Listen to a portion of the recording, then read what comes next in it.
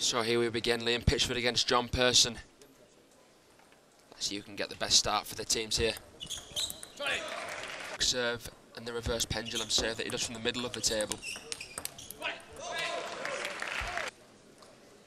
Pitchford's going to have to be wary of that.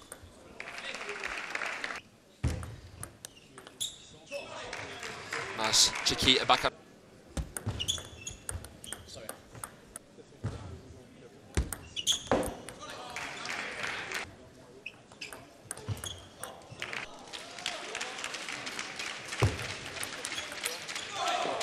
That rockets away to the barrier.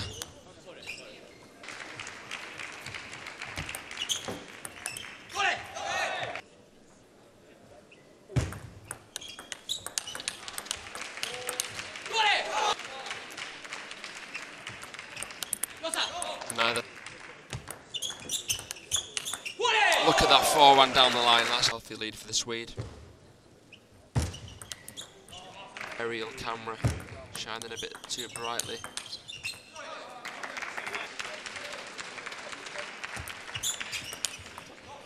Pitchford goes for a forehand that we've seen John Persson doing. Tricky service variations that John Persson showed in the first set. Game 2.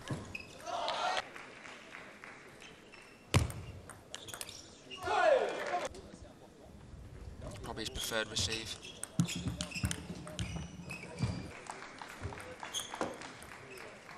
I'm going to go 2-0 down to John Persson.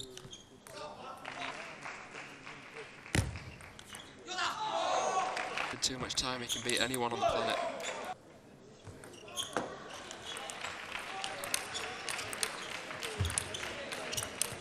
That's amazing play.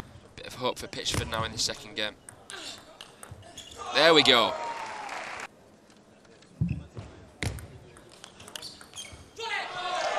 Could be coming his way. And half believing in himself, which he looks to be doing more of now. Yeah.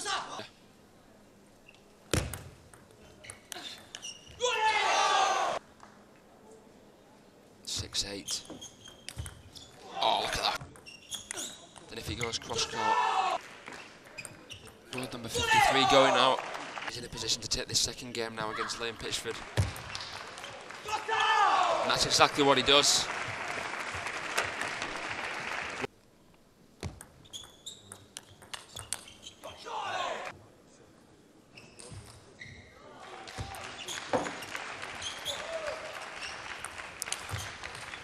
Persson with the feeling from away from the table.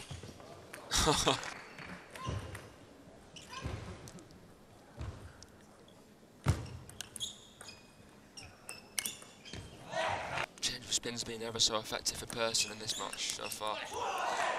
Nothing to worry about at 2-3. Look at that at 11-all.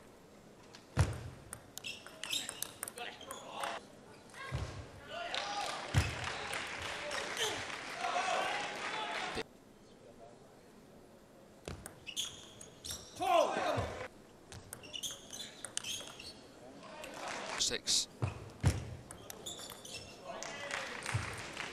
The China Open along with Hugo Calderano. Pitchford's best win any player can really have in this generation. A lot of players competitive world championships and the Olympics. Aiming towards that next year in Tokyo.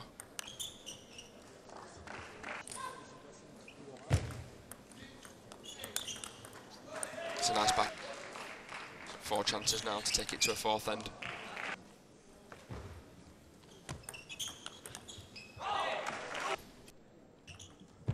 Pitchford on the receive.